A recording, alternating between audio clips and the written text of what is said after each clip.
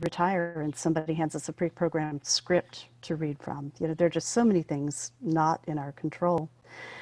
Don's wise words, especially about discernment of gifts, touched me deeply. So with that, I would like to invite Don to read Timing Beyond Our Control. Thank you, Jerri. Timing beyond our control. It's all timing, timing over which you have no control. My best friend, partner, and spouse of 32 years has long said this. Herself a retired officer, she experienced that as a truism many times.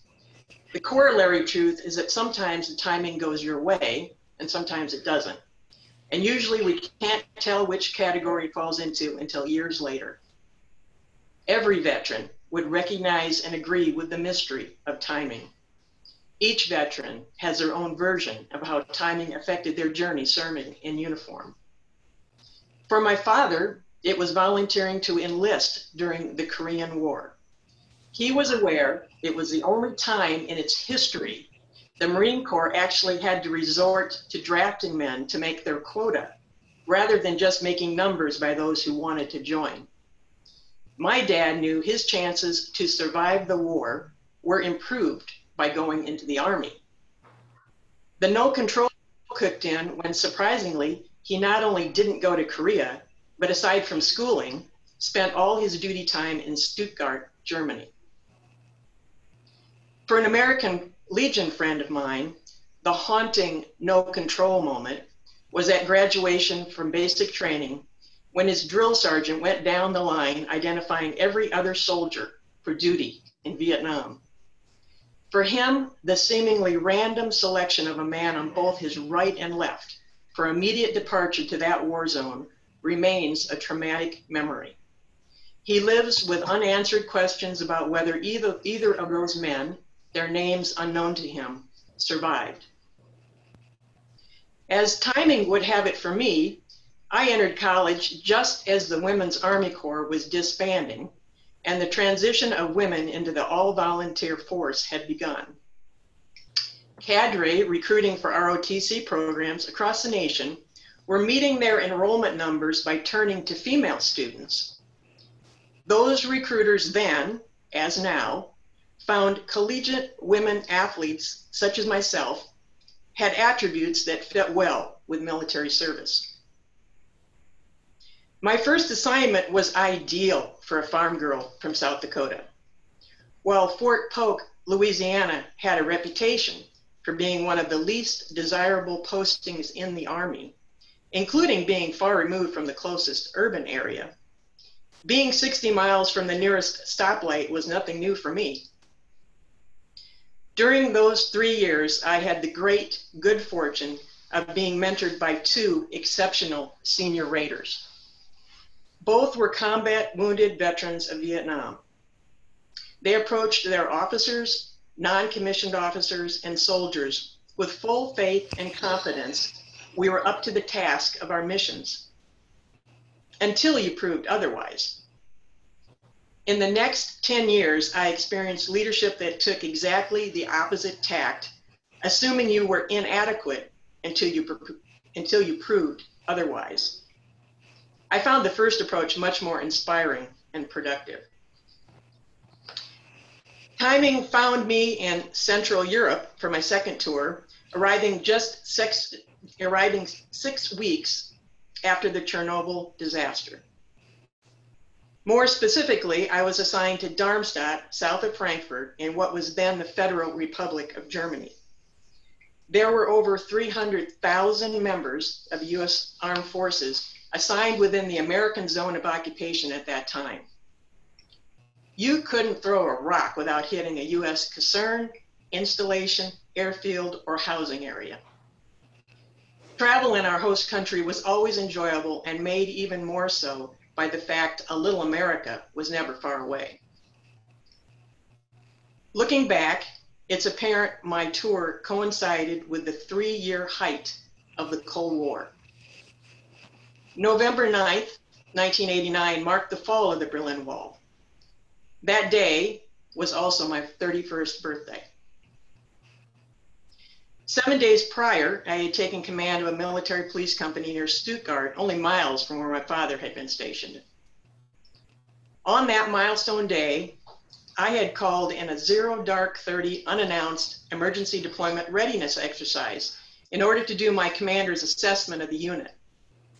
I did not yet know a spokesman for the Communist Party had only hours before announced a suspension of the travel restrictions between East Berlin and Free West Berlin. As I was observing my soldiers performing the well-trained and habitual tasks of preparing to depart the installation for movement to our general defense position, we were simultaneously monitoring the unfolding events taking place 400 miles away in Berlin. That day itself was awash in high and varied emotions. Initially, it was disorienting. Could this actually be happening? Was this a ruse or a feint? What kind of subterfuge might be at work? The suspicion was a natural and logical response. Thankfully, none of our worst fears materialized. Seeing exuberant Germans was itself unnerving. The absence of the usual stoicism, that is the predominantly fixed emotional state of the German people, was proof itself that a historic moment was upon us. The sheer joy of seeing the reunion taking place between a people previously long separated was contagious. Even though my military career spanned 26 years, including 6 years after 9/11, I've always considered myself primarily a warrior of the Cold War. That identity was cemented because my boots were on the ground in the years leading up to that eventful day on which the Berlin Wall fell. It would be a year later, October 3rd, 1990, when the reunification of Germany became official, meaning that for literally millions of US forces serving throughout the previous 45 years, a strategic mission was accomplished. The mystery of timing. I didn't perceive it in those heady days, but when the Cold War moved into the win category, the push to reap the peace dividend began immediately. Less than 4 years after that memorable day for democracy, a third of all US military had received their pink slips, and I was one of them. That timing was nothing short of difficult. Yet the gift, only discernible with the passage of time, was the better than even trade to begin a life together with my beloved.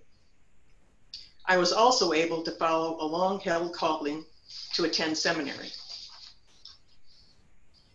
Like many service members who, not of their own choosing, left active duty in the years after the fall of the Berlin Wall, I was relegated to simply being a name in a computer database. But the wheel always turns, and only 2 years later, I got the call saying I was needed back on active duty. Seems the drawdown had been a bit too effective, and it really hadn't been the end of history, after all. I also got the call at home after 9/11. On the Sunday after that awful Tuesday, I was walking through a virtually empty airport terminal that felt altogether like a morgue. The next 2 years was mostly sitting at a computer, pushing emails around. At least the monthly airborne jumps reminded me I was still a soldier, supporting the mission from afar. The only thing I ever really influenced in my career was the date and place of my retirement.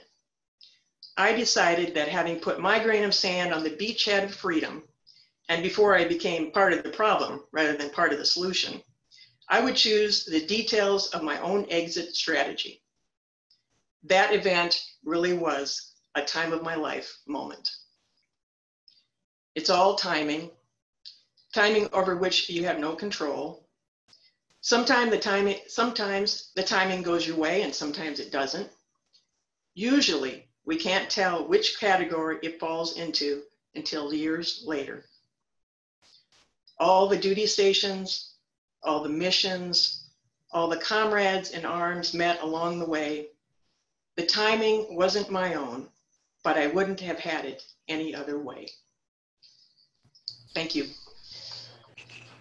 Thank you, Dawn. Yeah. So, moving on to another of the finalists, the experience of Vietnam veterans, and I've had the privilege of working with a number over the last 8 years or so, are often some of the hardest to bear witness to. I have sat in a room where more than once I've heard a Vietnam veteran say, "I've never told this story to anybody before I came to a writing workshop."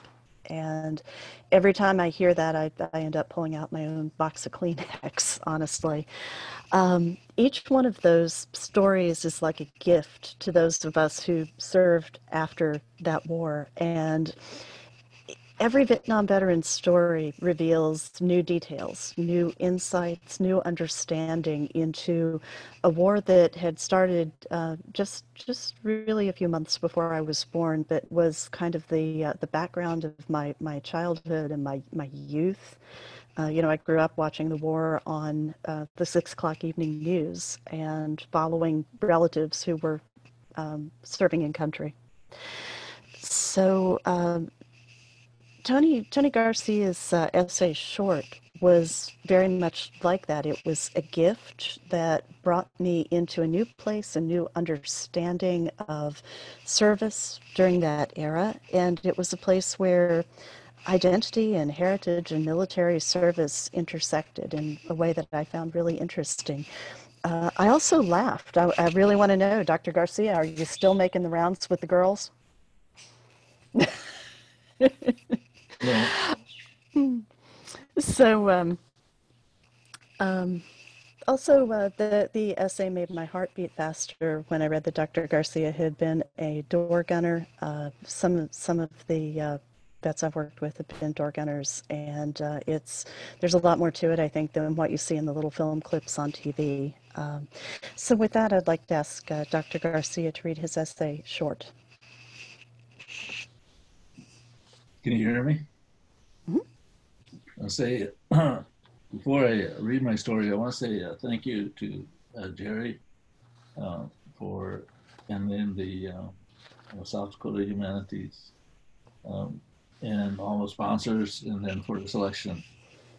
Really didn't think too much about it, but my daughter, she encourages me. She tells me to write. I don't know how well my internet works. I live in a rural area, so the connection is often poor. I wanted her to read, but she didn't make it back in time. So I'm going to do the best I can here. I'm a little nervous. My story starts with my enlistment in the Army. I was 19 years old, an American Indian with a Mexican last name, male, poor, divorced parents, and a dropout. I was living in St. Paul, Minnesota with my mom, my stepfather, who was white, and younger brothers and sisters. My mom was a full-blood Yankton Sioux, born and raised on the Yankton Sioux Reservation in South Dakota. I was raised by my mom's people, and like many Indian children, my grandmother was important in my life. She passed away when I was 12. I was fortunate to have family members who were good role models. They taught me my values and beliefs. One was males were the primary providers and protectors of the family. I didn't want to be a burden to my mom and could and did not want to stay home. I had to and wanted to do something, but didn't know what. The outlook was not good. One day in early fall, I went to the Army recruiting office and enlisted. I was one of the few who actually enlisted for Vietnam. I had a desire to serve and be a warrior since childhood, so it was natural for me. I also had one of those I don't care attitudes, so I signed up for an all expense paid vacation to the warm lands of Southeast Asia. I remember when I was a junior in junior high, about 12 years old, a male teacher told the class, and he singled us boys out, that we would probably be going to Vietnam. At the time, I thought the war would be over before then. Well, that day came, and I remember what he said. After I signed all the papers and passed all the physical exams and tests, I was sworn in. The recruiter asked if I wanted a delayed entry and report around Christmas. I thought that was all right and said okay, and I spent the next 3-4 months saying goodbye, especially to the girls. After a while, they started asking if I was actually leaving. I guess I made too many rounds with my story. On December 23rd, 1970, about 4 a.m., I was to report to downtown St. Paul to catch a bus. I remembered a time my mom knew I was leaving, which wasn't new to her. I often left and stayed with other relatives. It was early when I got up and woke up my mom and stepdad. They would give me a ride downtown. I remember it was really cold that morning and dark. No one really said anything, and I don't remember saying anything. Once we got there, I got out of the car and said goodbye and got on the bus. Everything seemed to go fast after this. I reported to Fort Campbell, Kentucky for basic training for 8 weeks, and then went to Fort Rucker, Alabama for AIT, which was for aircraft mechanics. I would end up as a door gunner in Nam. I remember standing in formation when we graduated from AIT and was given a certificate. The first thought that came to my mind was my schooling. I knew I could do things despite what my teachers said to me in school or how they treated me. I often felt like I was a failure, but my experience in the Army proved that I wasn't. A few days after I completed my AIT, a sergeant asked me why I was still in Fort Rucker. He said my orders were in and I was headed for Nam. I said I didn't know. He said he would get my orders if I gave him $10. I said, yeah, as soon as I could clear payroll, but I needed my orders first. He gave me my orders and I cleared payroll, but never gave him the money. I figured he was trying to rip me off, but I came from the residue hustle. My order said I had 10 days leave before leaving for Nam. I headed home and spent the next 10 days visiting and seeing the girls. I didn't have much money because when I got home, my mom was without electricity. They could not pay their bills, so I paid it, but it took all I had. I still had a good time. When the time came, I flew from St. Paul to California. I was given new gear, fatigues, and sent to Vietnam. The plane was a big one and had only soldier boys on it. There must have been a couple of hundred. We first flew to Alaska, then to Japan. From there, went on to Vietnam. When we got close to Nam, everyone was pretty excited or nervous. As the pilot announced our descent into Cam Ranh Bay, South Vietnam, everybody was quiet. I don't remember the hour, but it was dark. It was a dark night with no stars. All lights were turned off inside and outside the aircraft on the descent. Didn't want to make it easy for the enemy to shoot us, I guess. When we first entered the aircraft, I grabbed a window seat because I needed to see outside. I did not like the aisle or middle seat. As I looked out my window, I could see a helicopter strafing along the runway. It looked like fireworks, a real war zone, and it made me feel very anxious. Once we landed and stopped, my feelings of anxiousness increased an extreme high all at once. This feeling would become the norm in the days to come. I don't think I was scared at first. That would come later in an experience of the fear of death, which changed my attitude for life. But that is another story. When we came to stop, we were told to move to the doors, to keep moving and not stop. Sergeants were shouting at us, keep moving, not stop, and get to the buses that were waiting. As I took my first step into the doorway, two things hit me like a wall. It caused me to pause at the door and look. The first was the heat and humidity. I never experienced anything like it in my life. It was like walking into a sauna, really hot, even though it was night. The second and most unforgettable was the smell. It smelled like something was dead. In that moment, I learned what war smelled like. The smell would permeate our clothing and souls for the rest of our lives. When we experienced, saw, and felt the actual death of others, that would never leave us. When we got on the bus, which is like a school bus, we were told to take a seat and keep quiet. Once again, I grabbed a window seat which had metal screens. I was thinking I wanted a weapon and was kind of angry. They didn't give me one when I got off the plane.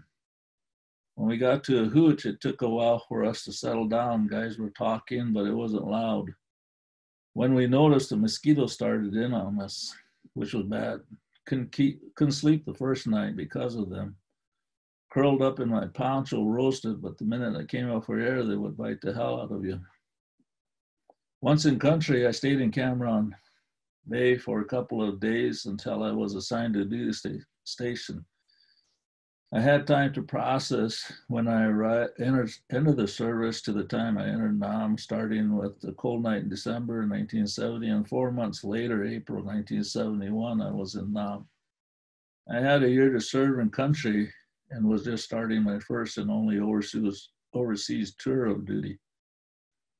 When I was given my duty assignment, a place called Zion, I was told to catch a ride on a doosanap truck, which would take me there. In order to get there, we needed to leave the base and enter open country. That was something, because when we left the base and entered the territory, the roadside was covered with graves. I thought to myself, the people buried their dead where they could. The ride was long and hot. As I was getting into the truck, two guys were waiting. The one guy riding shotgun quickly slid over, told me to ride shotgun, and shoved his M16 into my hands, which was great with me. I finally had a weapon in my hands. When he did this, he said, "I'm too short." I figured he was talking about getting shot and the door was not safe. And I would be his shield if we took fire. He's left in country before and shipped home. Thank you. Thank you. Thanks for sharing that with us. The third piece that I would like to introduce and then ask the author to read is a cycle of poems, The Trigger. When I first opened up the file and looked at it, I thought, oh no, poetry, because I'm so intimidated by poets and what they do. The first class that I had to take in grad school for creative writing was a comparative contemporary American literature class, and they threw a book of Tony Hecht's poetry at us, and there were so many allusions in it that I had to read it with Google. And I would see something and I would go, oh, it must be an illusion. I'll look it up, because if it didn't come out of the Bible or Greek mythology, I was clueless. You could tell what he was doing, but it was just all over my head. So I thought, oh, great, poems. And what happened when I started reading Jill Baker's poetry cycle is I felt like I got invited to go on a journey. And it was a journey that I think is familiar to a lot of veterans, and honestly, not just veterans. I think it transcends the veteran experience, and that is the journey of healing from trauma and of taking a group of fragmented memories and emotions and images and giving them shape and giving them purpose and creating a kind of narrative arc, even if the poems are lyric poems and not narrative poems. And I did not want to put them down. I was grateful to be invited into Jill's world through her poetry, and I could feel the process of healing as she as those poems went on. And by the end, when that final resonant line came up, I found that I'd been sort of breathing in rhythm with the poems, and I could sort of feel my shoulders dropping and the breaths got a little bit deeper. So I just want to thank Jill for inviting me to join her on that healing journey and ask her to read from The Trigger.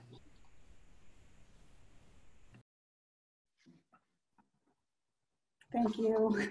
I'll do my best. Dawn and Tony, I just really appreciate, you sharing your stories. They're really powerful, and I really appreciate it. So I will just start reading The Trigger. As a U.S. Army veteran living with post-traumatic stress disorder, I am not always able to tap into my feelings or cognitively understand what's happening around me. I liken this sense of displacement to a sort of temporary dyslexia. Things don't make sense when fight, flight, freeze settles into my bones. During these moments, I train myself to pick up the pen and unscramble the emotions that keep me locked up inside. The act of writing gives me clarity when my brain has short-circuited due to stressful triggers, which are physical, physiological, and emotional, that accompany PTSD. The following poetic reflections were written during a recent difficult period in my life. They are tangled webs of messy emotions that I used to help me unravel the discord one step at a time. I am sharing them in chronological order as a way to demonstrate the process I took to help me work through months of harrowing days as a triggered veteran. This process often helps me make wiser decisions, and the words that come out of me let me know when I need to pick up the phone and call for help. If you are struggling with PTSD, I pray that this short collection of poems about my personal journey through freeze moments will help you realize you are not alone. September, trigger. It starts with ammunition in whatever shape or form it happens to come in. It hasn't penetrated my flesh, but the threat is there, sending cold shivers along my spine. My ears perk up, my senses sharpen, and I try to dodge the bullet that as of yet hasn't been fired. Sometimes I catch the danger signs early enough to heed their warning, save myself from the damage of their laser-focused intrusion. Other times, someone or something finds its way to the handle and pulls the trigger before I can safely get away. It is in those times when the bullet has rammed its way into my heart, past my defenses, that the pain and anguish come flooding in. My shadow is ripped from my body, sending me straight into a hell of my own making. It is in those times when I must rally within, though I feel helpless in my search to find such fortitude, and prepare myself to face the ravaging cycle that plays out before I can feel whole again, feel safe and in control again. April, night invaders. Mostly, the monsters that invade my sleep are human. Sometimes I know them. Sometimes they are glimmers of people I feel I should know. Other times, it's as if they were familiar to me in a past life. These nightmares startle me awake in a drenching sweat, and I can't get back to sleep for what seems like half the night. My head remains full of terrifying pictures, so much so that I can't release myself from their trappings. Monsters linger in the dark corners of the room, causing me to pull my arms and feet in close like a child, lest they stray over the bed. While I don't analyze the majority of these nightmares, I find I must face the monsters I know in real life within a few days or a week to calm me. Otherwise, anxiety plays cruel tricks behind my back, and I'm not very fun to be around. August, cat and mouse. An early morning thunderstorm matches the roiling tension, but threatening to soak my confidence in a gush of tainted rain. Past wrongs come marching to the surface again, sparked like a match lit by lightning. A boom of thunder akin to pain-filled memories, carefully and deliberately packed away, shakes my body like a rag doll. They haunt me as I sip hot coffee and pet my dog, though she too is disturbed by the thunder. Confession, I have to go to work today, walk into a mousetrap laid by a clever cat. Such circumstances, eerily familiar, and a kind of wild desperation disturbs my peace. My legs feel leaden, blood running hot and cold. With a tightened jaw and quivering resolve, I will see this day through, just as I have always done. Maybe justice will serve me this time, though I won't hold my breath. Broken dreams have only ever been the cause of speaking out. Wow, the rain is really coming down now. August, troubling days. Arise, O sun, shine your healing light upon the earth, the trees, the flowers, my porch. Creep upward your oranges, pinks, and reds to fill the limitless sky with hope for a new day. Bring with you renewal, mind, body, spirit, free and cleansed of the darkness, reluctant to give way to the light. Find me clear-minded, open-hearted, and strong of will. Prepare me for the troubling days to come. September, diamond in the rough. It's difficult to understand why doing your best in the workplace can lead to job insecurity. Striving to make a difference in the service of others, opening your heart and mind to those you spend your week with. On a good day, the fulfillment of a job well done sends me soaring like an eagle across the vast sky, allowing me to alight upon the wide boughs of a grand tree, my sharp talons holding firm. But on a bad day, one that usually involves the tainted lust of power, well, that can bring out the darkness and sun as they lash out with tongues like whips and wound with chains that bind, tethering me to a tiny space where no light can seep in. In those moments, I become stiff and frozen, a translucent icicle clinging to a roofline from the outside looking in. It certainly makes me ponder my own sanity for what is wrong with doing your best with what you have been given in order to lift up another. Is the need to maintain power so alluring that even a soul which brags of divinity would go beyond their own preachings to keep the light of another hidden away like a diamond in the rough? October, how will you use it? We all have something in our lives that elicits pain and sorrow. The something might give us pause for a day, a week, a month, a year. Then we settle successfully incorporating the new into the old. Then there are those experiences that are life-changing, causing such a monumental shift in the gut, heart, and soul that we are forever different, and that which we were is no more. Whether that change be for the better or the worse is not for us to choose, as is something most likely is beyond our control or comprehension at the time of its making. But now that that something has happened, what will you do with it? If for the better, I pray that you allow it to expand past the confinement of your own self. If for the worse, I pray that you allow it to do good and expand it past the confinement of your own self.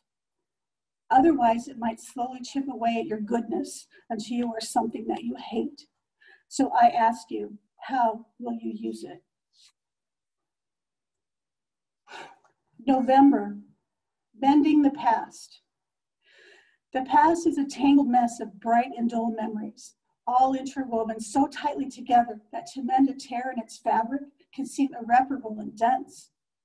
A hurt from today can be caused by a ratty thread torn loose in a second, or it can span across space and time to a tiny snip layered and hidden away within childhood memories.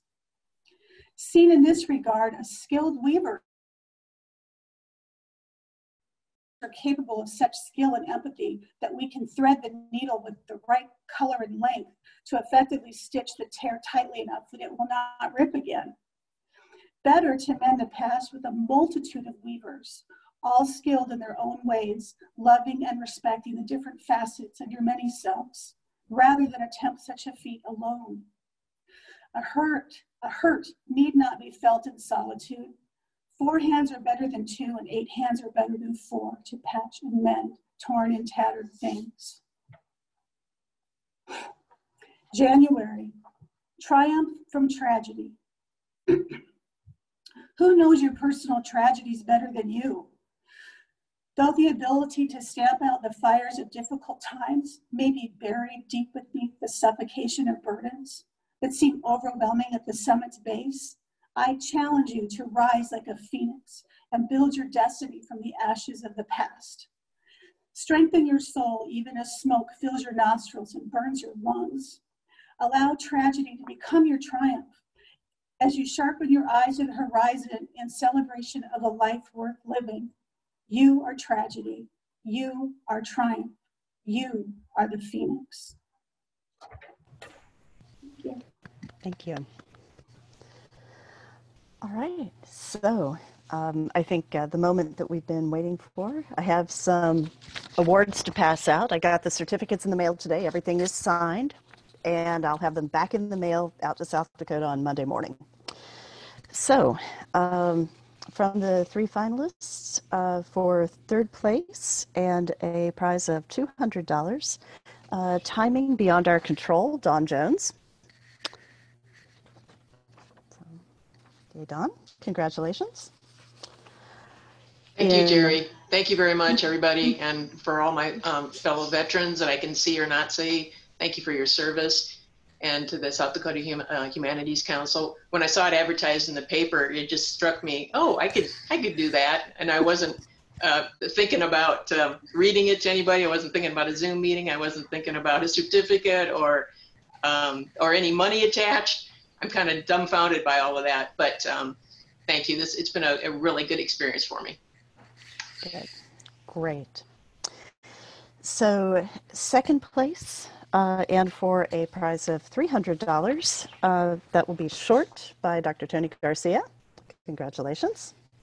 Thank you very much. I really appreciate the honor and all of the Jill and Don too for your story. Very inspiring. Thank you. And finally, in 1st place, with her poetry cycle, The Trigger, Jill Baker, and for a prize of $500. Congratulations. Thank you so much. Thank you. I wasn't, just like Tony and Dawn were saying, I wasn't planning on sharing or writing. It just felt like it was time, to start sharing. So I really appreciate having been able to do this, and everything that you do, Jerri, to help us, other veterans share their pain and their triumphs. And so I really appreciate it. Thank you.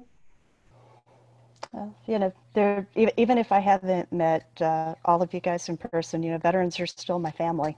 So thank you for sharing and for trusting us with your stories. I feel richer for having read your work. I hope to read more of your work in the future, and I would love to see you submit work to ODark 30. So I'll send Jennifer some instructions on that, and hope we'll see more writing from everybody. Thank you, Jerri. Thank you. That's all I have for formal presentation. I guess we can open it up to Q&A now. If anybody has any questions, I know some of you I see from workshop yesterday, and some I don't think I've met yet. But if anybody has questions, or if there's anything I can offer that would help support you with your writing, please let me know. I have one. I wasn't able to attend the workshop yesterday due to my work and everything, but is that online or anything? Because I would like to. I'm not sure. Jennifer, was it recorded yesterday? Do you know? I'm not sure if it was recorded. I am going to send the slides with the exercises. It's a bunch of writing prompts, Tony, and I think you'll find them fairly self-explanatory. But I'll also have my email on there in case anybody has any questions. And what we did yesterday was kind of a series of writing prompts to help people begin to shape their stories and begin to try out some of the tools for the toolbox, or maybe to get a little bit unstuck if they've come to a sticking place in their work. And, you'll have my email. Please don't be a stranger. If anybody ever wants to just reach out and talk writing, I do try to get back to people. It can take a couple of weeks sometimes, but I do try to get back to folks. This is Carolyn with the Humanities Council, and I just want to step in and say, Jennifer does think that the workshop was recorded. It wasn't streamed anywhere, but it was possibly recorded. And so if Jerri is okay with that, we can send it to Dr. Garcia. Yes.